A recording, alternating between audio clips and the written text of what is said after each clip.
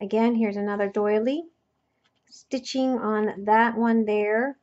And I put another one of the chipboards from the Country Christmas collection. And there's more stitching.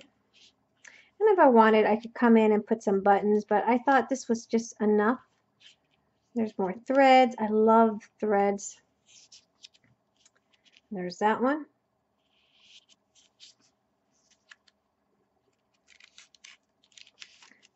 I didn't like the little map, just wasn't to my tasting, so I put this little fabric here. I thought that was perfect there. Put some wax paper.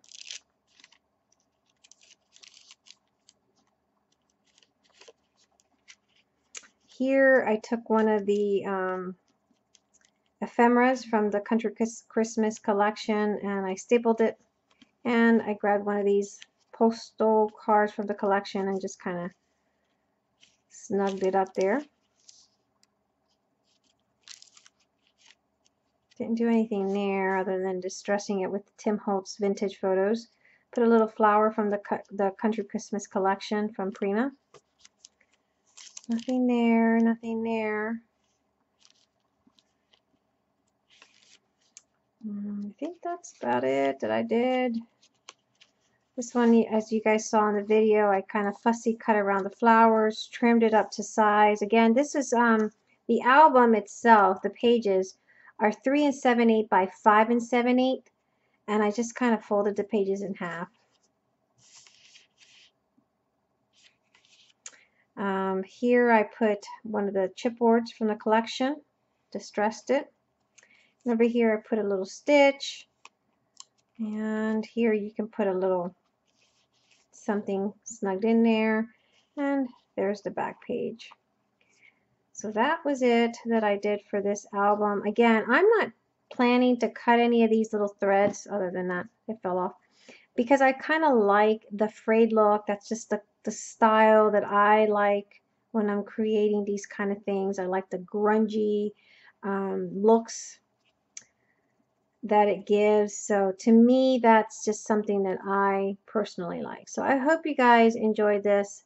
Sorry that the video was kind of long and I didn't really, it was more of a chat night, trying to de-stress after a long stressful evening.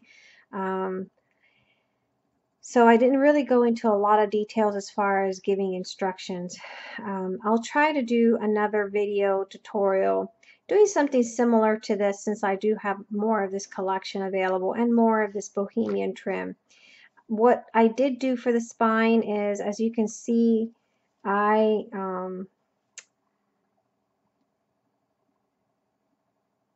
did not do any type of stitching. What I did is I used a bookbinding tape and also Fabri-Tac to adhere it all down.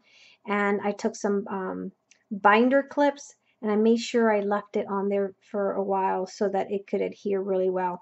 It does kind of get hard, so you want to make sure you do that. Now, if you're planning to put a charm, what I ended up having to do is I used some Fabri-Tac and a little bit of, I bent my wires down so they would stay down a little bit flat. I couldn't sew it in because this had gotten really hard and stiff, so I wasn't able to put my needle through.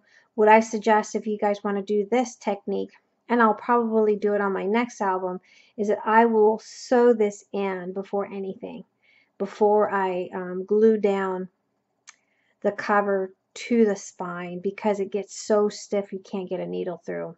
So ideally what you want to do is be able to take like a nice thin metal thread and maybe wrap it in and then sew in the edges. But again, like I said, it was a late notice. I had already had that charm done, and I did not see, it's really hard. Can you hear that? And I'm hitting, it's like really, really hard. I'm hitting the spine. So it got really, really hard. So you want that to be like that so your pages doesn't come undone. So I kind of like that, and I am liking, aside from the fact that I don't like the strings and I don't like the gummy gooey mess from Fabri-Tac, I do like the fact that it did do its job, and also the bookbinding tape did a wonderful job as well. So that is something that I will probably end up using a lot more in the future. So I hope you guys enjoyed this. Sorry that I wasn't able to give you a full tutorial, but at least I gave you a flip through of what it looks like. And I'm hoping to be able to do another one so that you guys can get a full idea of how I did it. So anyway, guys, till next time. Bye-bye.